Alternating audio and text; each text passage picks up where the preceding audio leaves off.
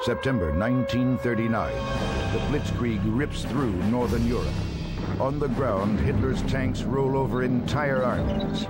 In the air, the Luftwaffe is deemed unstoppable. The Me-109 and Stuka dive bombers fly virtually unopposed, raining terror on both military and civilian targets. The Allies would have to destroy the Luftwaffe to win the war.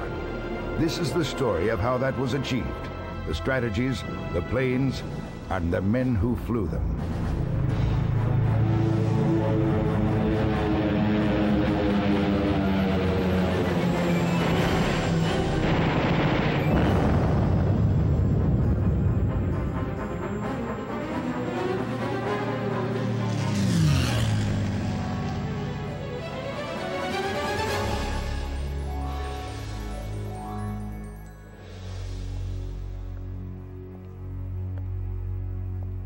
Hello, I'm Stuart Culpepper, and welcome to this special edition of Wings. You're about to get a glimpse of the future while on a journey to the past. The subject? The air war over Europe in World War II. On the brink of war in 1939, few could have known that the airplane, a relatively new technology, would play such a decisive role in world history. You'll be witnessing that history in a new way. This program utilizes CD-ROM technology that allows us access to graphics and airplane statistics that shaped the war. In fact, I'm standing in one of those graphics, a 3D briefing room much like those where World War II flyers got their mission orders. I'll be joining you here from time to time as the story unfolds. A story that begins as Nazi Germany prepares for war. The year is 1935. Hitler officially unveils his secret air force, the Luftwaffe. 11,000 men and 1,800 planes. It is a startling act of defiance. A key provision of the Treaty of Versailles prohibits Germany from building a military air force. But world reaction is strangely subdued. Germany had been developing bombers like the Ju-86 and the He-111, masquerading as commercial aircraft, though military potential was never far from the minds of their designers. Now the pretense is dropped. The Germans don't bother to conceal their plans to fly the Messerschmitt 109 as a fighter plane. They enter it in races.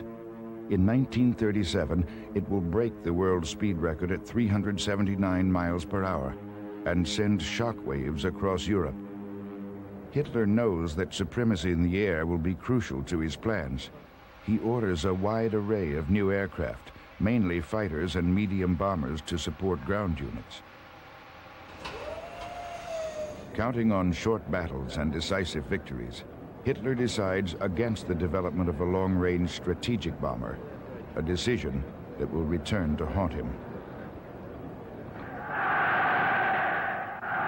By 1936, Germany has the men and the planes, but it needs a proving ground to test them, a war it can borrow long enough to perfect new tactics and technologies. Unfolding events in Spain provide that opportunity, the Spanish Civil War.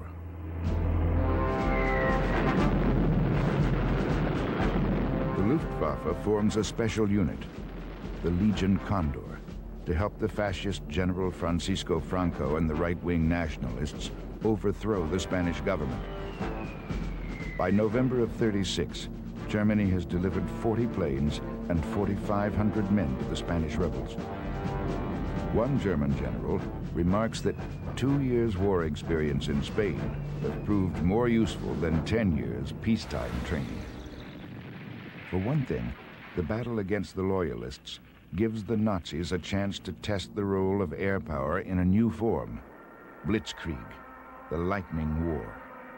Like a gathering storm, thunderbolts of aircraft are sent ahead of Franco's ground units to surprise Loyalist fighters. It proves devastatingly effective and leads to an unexpected discovery. Massive bombing of cities like Madrid and Guernica causes panicked civilians to jam the roads and highways of escape. The result? Military traffic is brought to a near standstill. the bombing of civilian targets becomes standard practice from then on.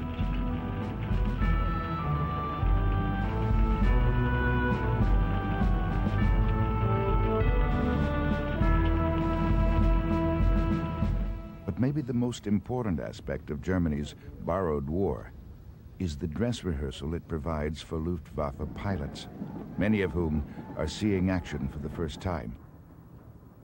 The most successful ace to earn his wings in Franco's war is Werner Mulders. A brilliant fighter pilot, Mulders earns 14 kills in the skies over Spain. He is also a perceptive tactician. Mulders develops a new combat formation that proves much more effective than the old three-plane system.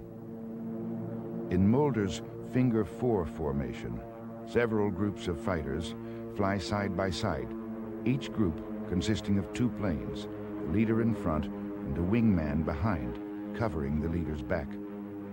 Mulders is spurred to devise this formation by the speed and maneuverability of a new Russian fighter.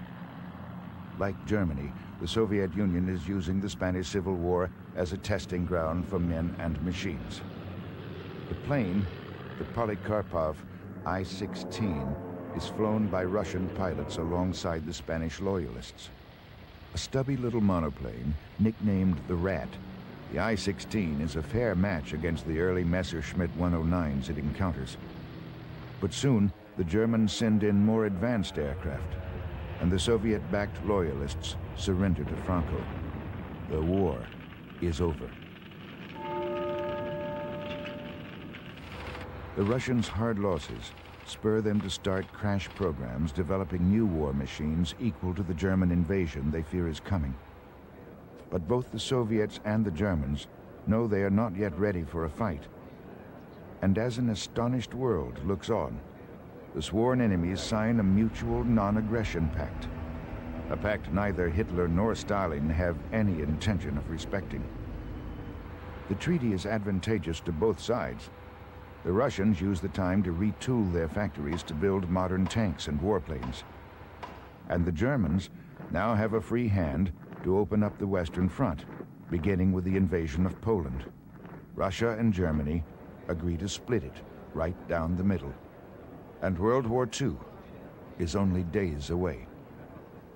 Privately, Luftwaffe Commander-in-Chief Hermann Goering isn't sure German forces are ready for war. But publicly, Goering is confident. "Leave it to my Luftwaffe," he brags. Events justify his boast. September 1st, 1939. More than 2,000 of Goering's planes line up across the border from only 463 Polish frontline aircraft.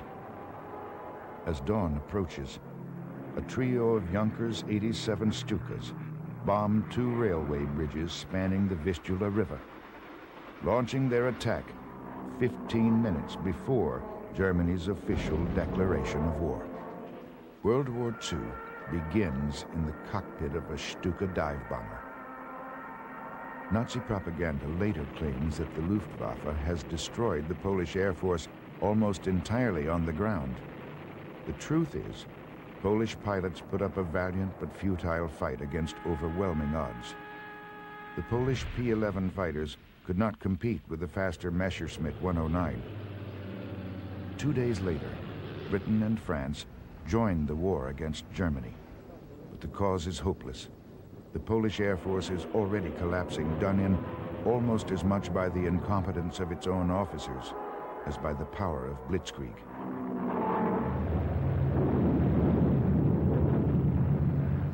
Anti-aircraft commanders fail to familiarize gun crews with the profiles of Polish planes. 1 in 3 air crews is lost to friendly fire.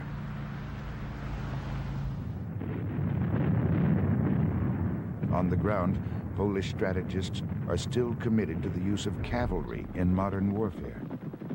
The men and horses are especially vulnerable to the Ju-87 Stuka dive bomber. Screaming out of the skies in a near-vertical dive, a Stuka can hit its target within an amazingly small 30-yard radius.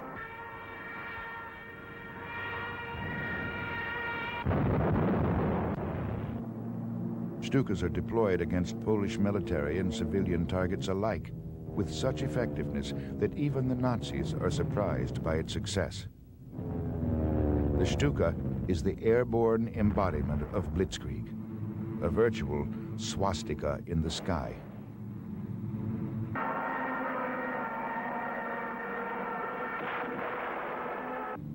Flyers soon discover that the plane's sinister profile terrifies soldiers and civilians.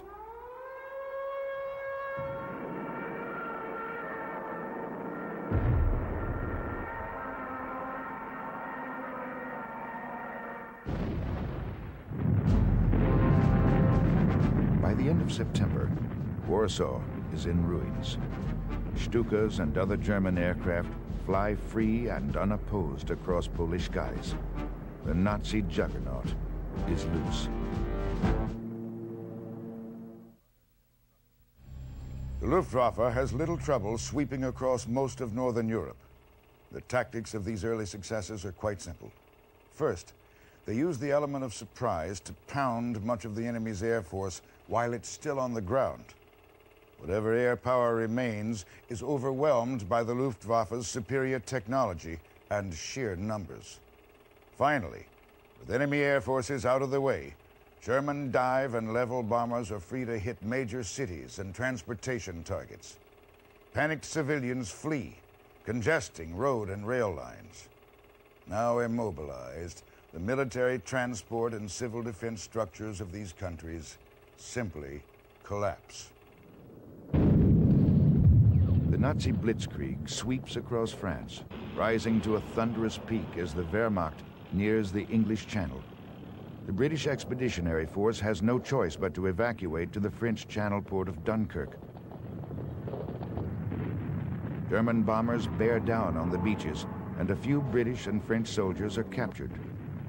Meanwhile, hundreds of ships, military and merchant, converge on the English Channel to boat lift the Allied troops to Britain. Hermann Goering brags to Hitler that his Luftwaffe can smash the retreating British and French armies without the assistance of ground troops. Here, Hitler makes his first costly mistake of the war. Trusting Goering's boast, he holds back his panzers and allows the Luftwaffe to handle Dunkirk. But air power alone won't do the job. 380,000 British and French troops gain the time needed to evacuate to Britain, and the chance to fight again another day. Now defended only by the tattered remnants of the French army, France falls within 3 weeks, leaving Britain alone to face the relentless Nazi war machine. But while the Nazis are busy installing a puppet French government at Vichy and rearming themselves, the British have a chance to brace for an invasion which the Germans have codenamed Operation Sea Lion.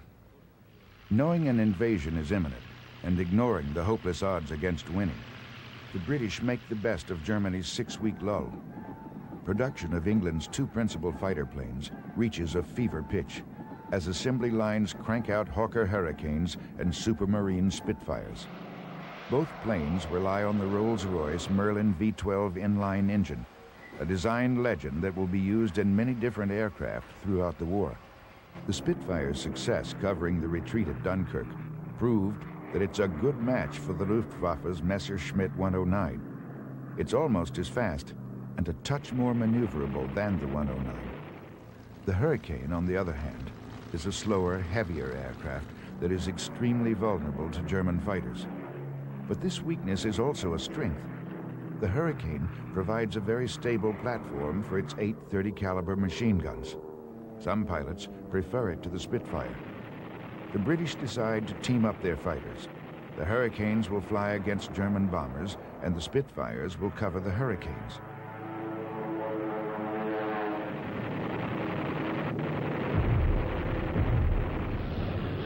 July 1940.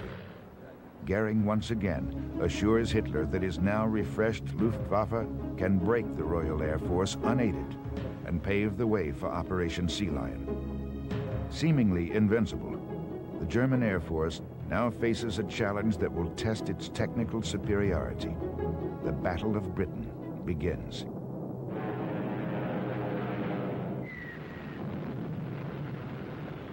Facing modern opposition for the first time, the Stuka dive bomber suffers catastrophic losses in the opening rounds, 20% overall, and is withdrawn from the battle.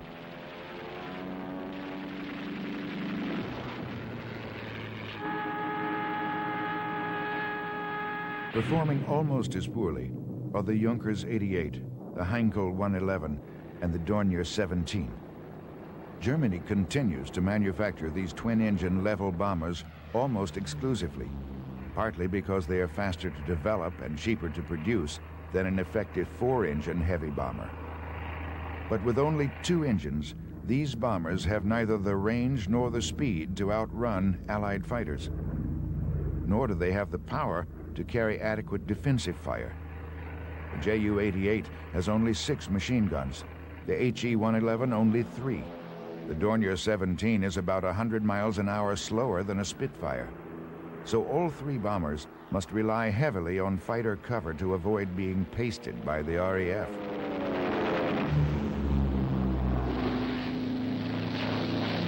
The Me-110 was originally designed to be the heavy fighter companion for a heavy bomber fleet that was never built. As such, it's slower and less maneuverable than British fighters, and after suffering heavy losses, it too is withdrawn from the skies over England. The Messerschmitt 109 is a fair match against the best Britain has to offer, as long as it can stay in the air. But based at airfields in France, 109s can spend no more than about 20 minutes in British airspace before depleted fuel tanks force them to flee back across the Channel. Many don't make it. For the first time, the Luftwaffe is facing a capable enemy defending its own turf.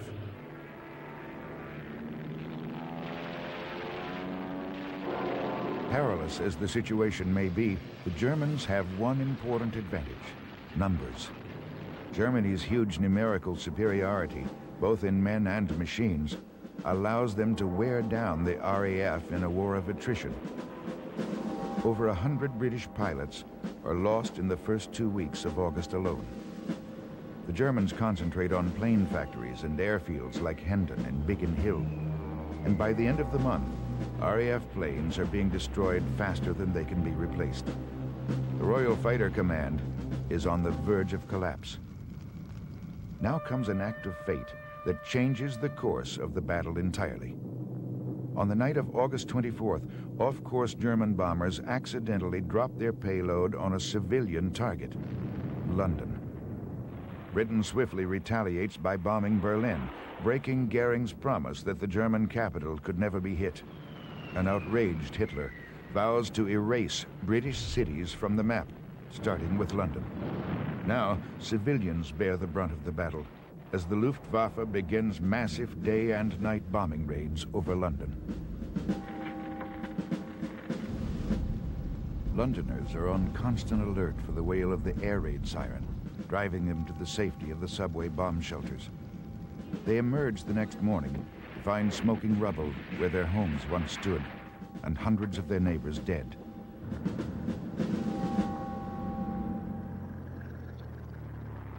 But ironically, civilian bombing only strengthens Britain's hand.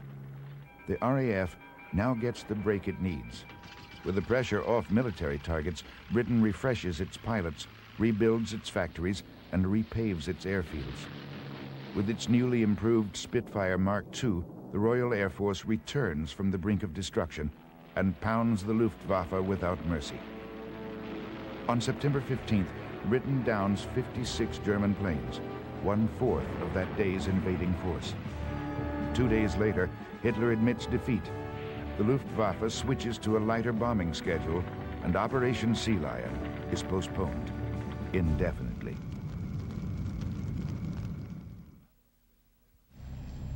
The Battle of Britain demonstrated for the first time that the Luftwaffe could be beaten.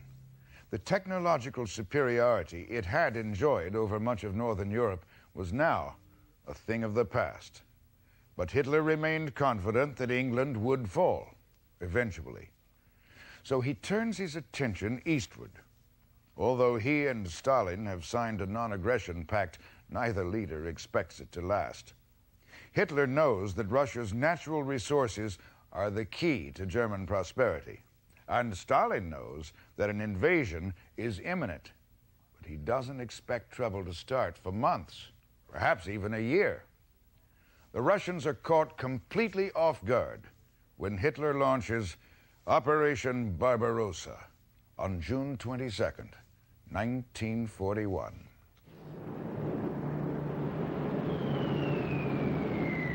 Once again, Nazi commanders follow the doctrines of Blitzkrieg. German bombers race out ahead of the main ground forces, aiming for immediate command of the air. Stunned Soviet pilots watch helplessly as their I-15s and I-16s are blown up sitting on their airfields.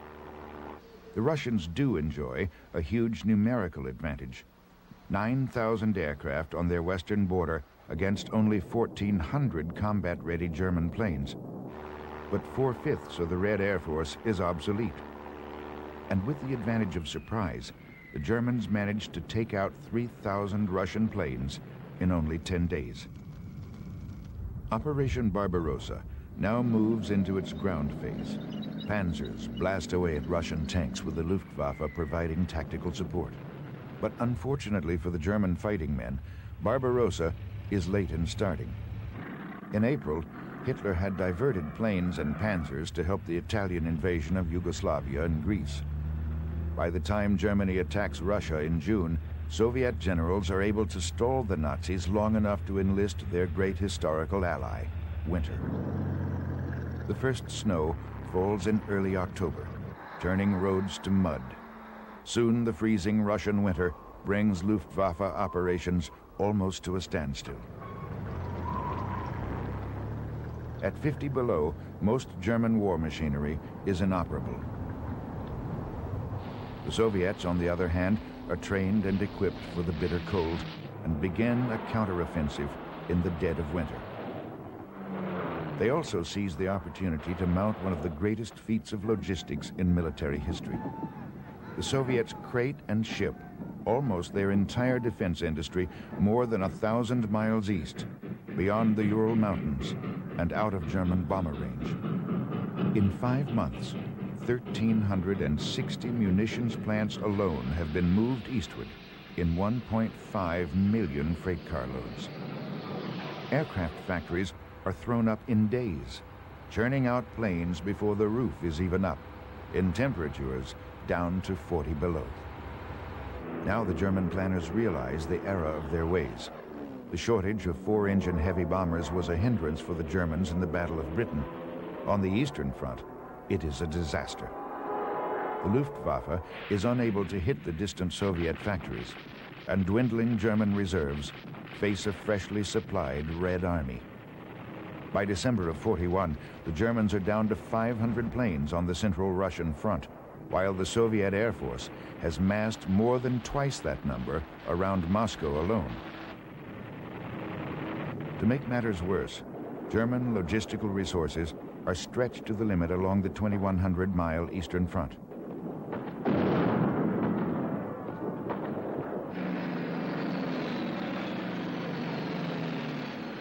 Then, on the other side of the globe, a fatal card is played. December 7th, hundreds of Japanese bombers and Zero fighters attack and sink more than half the American battleship fleet at anchor in Pearl Harbor. The U.S. joins the war on Japan and Germany, permanently shifting the balance of power in World War II. America's entry into the war brings massive aid to U.S. allies. President Roosevelt steps up delivery of weapons begun in March under the Lend-Lease Act. Aid to Russia, delivered through Alaska and the Middle East, includes thousands of Bell P-39 Airacobras. The Airacobra sports an unusual design. Its engine is mounted behind the pilot. The U.S. Air Force regards its underpowered engine and heavy armor as unsuitable for its designated role as an interceptor. But the Russians love its thick armor plating and easily aimed nose-mounted cannon. They immediately put it to use as a tank buster. Of the 9,000 Airacobras built in the U.S., more than half are delivered to the Soviet Union. The Red Air Force supplements the P-39 with its own anti-tank plane, the new Ilyushin-2 Stormovik. The entire forward fuselage of the Stormovik is an armored shell, and the plane is known for good reason as the flying tank.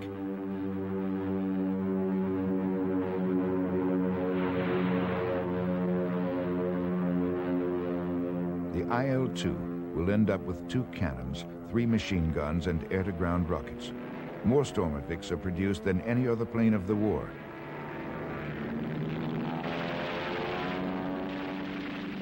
The Luftwaffe also needs a tank buster on the Eastern Front, and it hopes to put the new Me-210 on the job. Complete redesign of the Messerschmitt 110, the 210 suffers from severe aerodynamic problems, leading to an epidemic of crashes. With the failure of the 210 project, the Germans have no choice but to adapt the dependable old Stuka for the job of tank buster.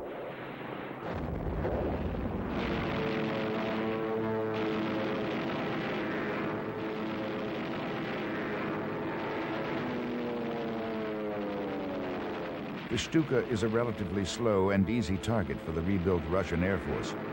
Still, it's one of the linchpins of Germany's last, best hope to turn the tide of war. The battle for Kursk.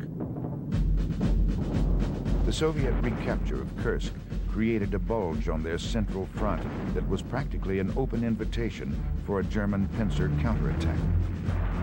On July 5, 1943, the Nazis launch Operation Citadel. It will be the biggest tank battle of the war. The Germans open with a blitzkrieg-style attack using 1,800 aircraft. Famed Stuka ace Hans-Ulrich Rudel takes out an entire company of 12 Soviet tanks single-handedly. But the Germans are unaware that Soviet officers have received advance intelligence on their attack. 2 million men, 6,000 tanks, and nearly 2/3 of the Red Air Force are dug in at Kursk, prepared for the German attack. Finally, against Hitler's orders, General Fritz von Manstein orders a retreat, and the last German push on the Eastern Front collapses only a week after it begins.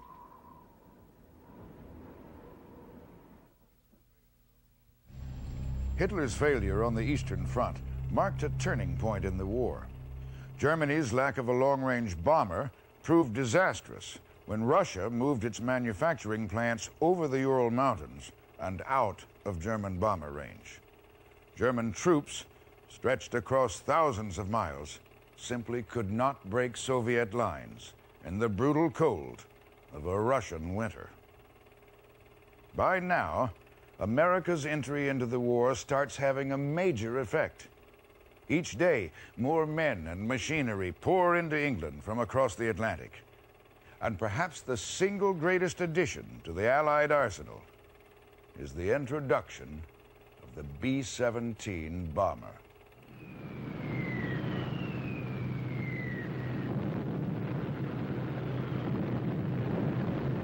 Boeing aircrafts designed for the B-17 is 8 years old by 1943, but it's still the mainstay of the U.S. bomber force in Europe, a role it will hold to the end of the war.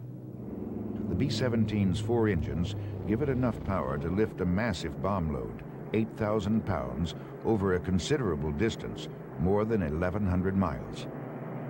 The Wright Cyclone engines also provide enough lift for 10 50 caliber machine guns and a crew employed solely to operate them. The B-17 lives up to its nickname, the Flying Fortress.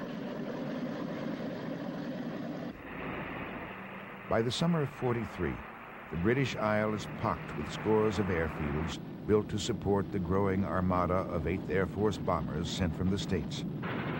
Prime Minister Winston Churchill describes Britain as an island aircraft carrier. British and American Air Forces have officially divided up their workload. The Royal Air Force continues its safer but less precise nighttime bombing raids, while the U.S. Air Force pinpoints industrial and military targets during the day. American pilots quickly discover that the Germans are well prepared for these daylight runs. Long accustomed to the sight of a Messerschmitt 109, these airmen now face a new, more menacing profile, the Focke-Wulf 190. Fitted with a 1,700 horsepower BMW engine, the 190 is blazingly fast. And even at speeds over 400 miles an hour, it remains highly maneuverable.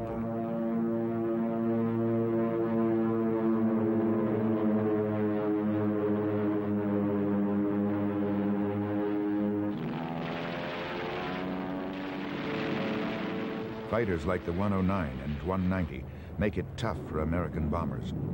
A daytime raid on the Romanian oil refinery at Ploiești ends in disaster when 1/3 of the planes and 310 crewmen are lost.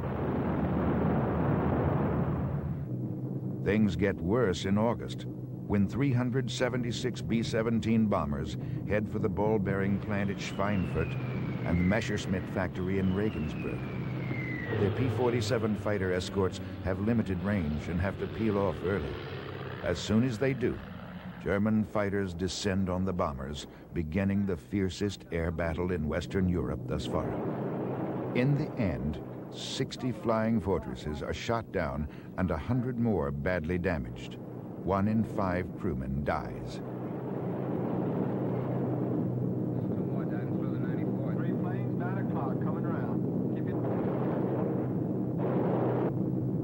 A frantic search begins for methods to better protect these long-range bombers.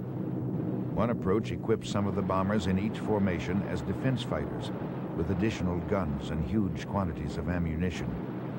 The theory is that unsuspecting German fighters will treat these wolves in sheep's clothing as ordinary B-17s, only to find a much pricklier opponent. 2 more effective solutions are proposed and immediately put in practice. The first is the use of a new bomber formation, the closed box, in which roughly 18 planes fly in close set squares to cover each other's flanks. Another innovation is the Chen-mounted gun turret. The new B-17G has twin 50-caliber machine guns installed under the nose that the plane's bombardier operates by remote control. Now better equipped and better defended, U.S. bombers set out on October 14th to take a second crack at Schweinfurt. Once again, German fighters swoop down on the B-17s as soon as their fighter escorts abandon them. A desperate battle rages for miles across the German skies. In the end, only 1/3 of the U.S. force returns to Britain unscathed. Pilots remember the day as Black Thursday. American commanders indefinitely suspend day raids over Germany until a new long-range fighter escort can be delivered. Until then, the Luftwaffe retains superiority in the air. By the fall of 1943, preparations are well underway for the Allied invasion of France, codenamed Operation Overlord. The buildup of troops and equipment in southeast England is massive, but Allied precautions keep it top secret. Meanwhile, Allied bombing over Germany resumes with much greater success, as long-range fighter escorts begin to reach the 8th Air Force in greater numbers. P-47 Thunderbolts have now been fitted with 200-gallon pressurized drop tanks that double their range to 1,100 miles. As D-Day nears, the Thunderbolt is reconfigured again. Hundreds are armed with bombs or rockets for use as ground attack planes.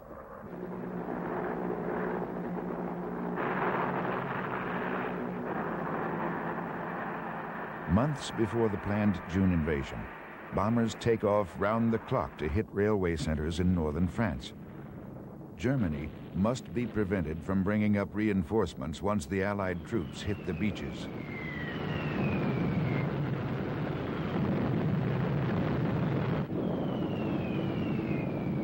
The Allied plans involve a complex series of deceptions, including a phantom army, fake radio traffic, and dummy installations, all intended to convince Hitler that the invasion will come at Pas de Calais, north of the actual invasion site at Normandy. June 6th, 1944.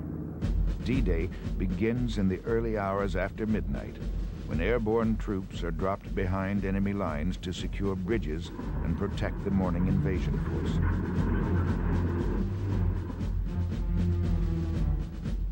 Now making its way across the English Channel is the greatest armada of warships ever assembled, accompanied by the drone of over 10,000 aircraft.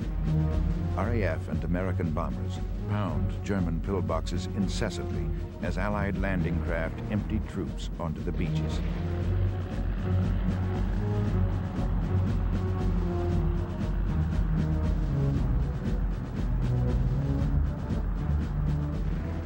German commanders plead for reinforcements. Hitler refuses, stubbornly insisting the real invasion will come to the north, at Pas-de-Calais. Within a week, Allied troops secure the beachhead.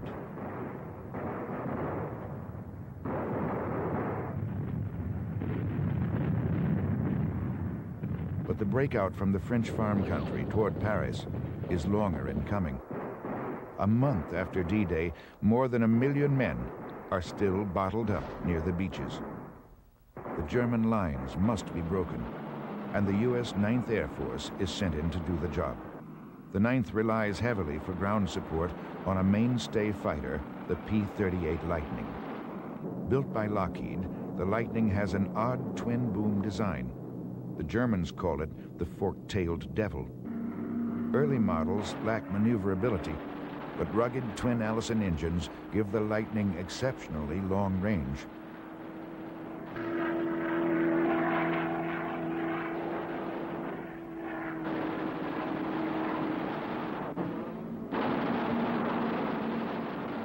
In late July, the P-38 helps heavy bombers of the 9th Air Force pave the way for an Allied breakout, with massive carpet bombing of German positions at Saint-Lô. Confusion about targets causes heavy casualties on both sides. But U.S. ground troops are still able to break through the German lines, then wheel around and crush the encircled Nazi units. The race across France is on. At this crucial moment, an attempt on Hitler's life gives the Allies an important advantage. Though he escapes serious injury, Hitler becomes increasingly irrational. He begins firing and replacing his generals in France almost weekly. Allied forces make the most of the confused German leadership and advance across France nearly 50 miles a day.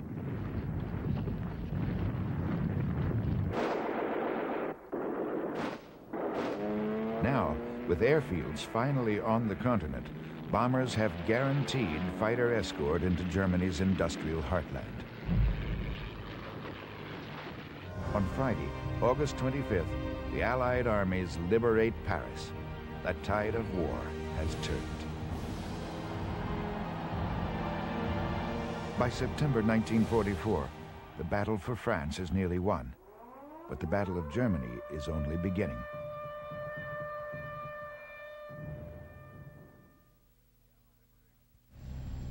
With the liberation of France, the Allies now gain a foothold on the continent. Waves of B-17s pound Germany's industrial heartland around the clock. But German industry manages to decentralize aircraft production so successfully that fighter output actually increases in the final year of the war. Fortunately for the Allies, these fighters are growing obsolete. However, in the scramble to find a new generation fighter, the Nazis make a frightening and remarkable advance. A plane no one can catch.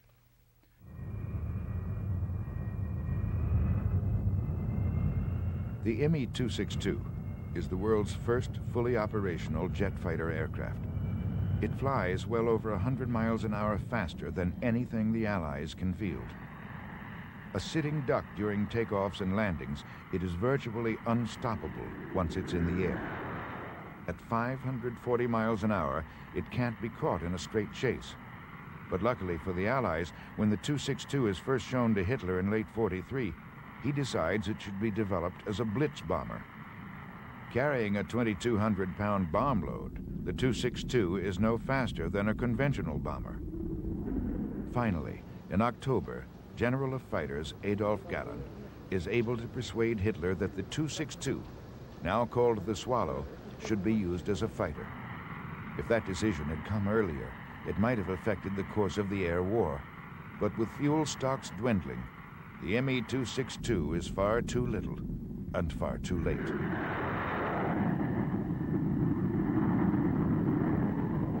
December 16th. The Germans throw everything they've got at the thin American lines near Belgium's Ardennes forest. U.S. troops fall back, and the spreading battlefront gives the offensive its nickname, the Battle of the Bulge. The next evening, the Luftwaffe launches its first nighttime paratroop drop near Liège to secure a key road against an American counterattack from the south. But within a week, the Allies send in 200,000 reinforcements, and Allied aircraft have complete control of the skies. Faced with certain defeat, Hitler orders a retreat. The last stand of the Third Reich is smashed.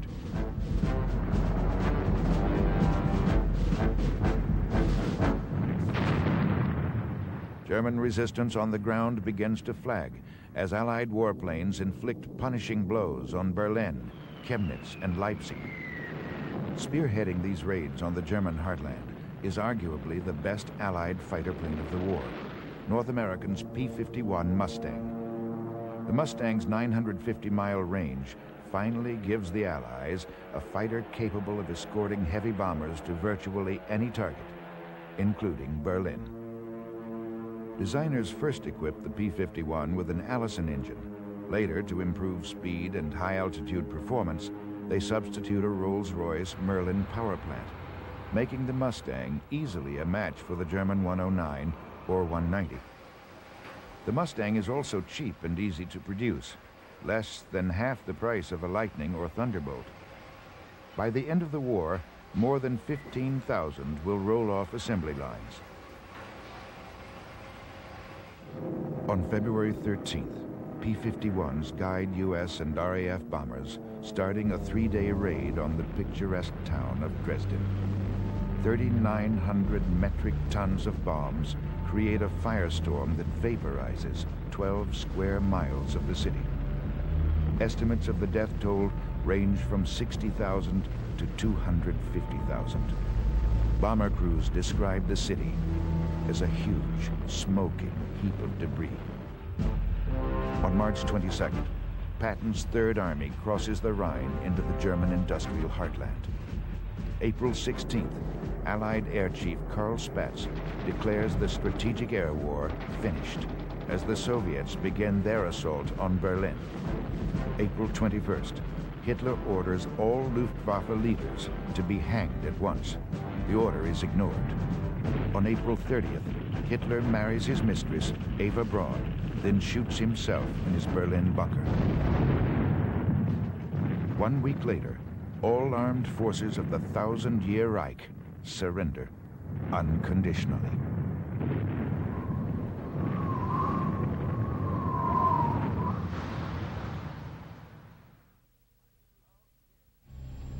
How did the mighty Luftwaffe, once deemed unstoppable, fall apart so completely? Most obvious were the many mistakes made by Germany's leadership, based on impulse rather than planning. The failure to develop a 4-engine heavy bomber not only hampered the Luftwaffe in the Battle of Britain, it probably cost them the entire Russian front. Brilliant technology like the Me-262 fighter might have won the war for Germany, but it came too late. Unlike the Luftwaffe, the Allies made great use of long-range heavy bombers. Allied commanders realized that bombing had to be organized on a massive scale to be effective.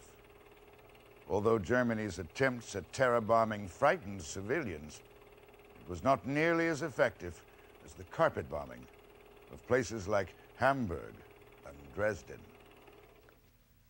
In the end, the commanders of the Third Reich grossly underestimated the industrial resources required to wage a world war. Efficient as it was, German industry had no hope of matching the seemingly bottomless capacity of the Allies. World War II began before the biplane had been retired from many of the world's air forces. By the time it was through, jets at 540 miles per hour were slicing through the skies, and the dawn of a new era in military aviation had begun.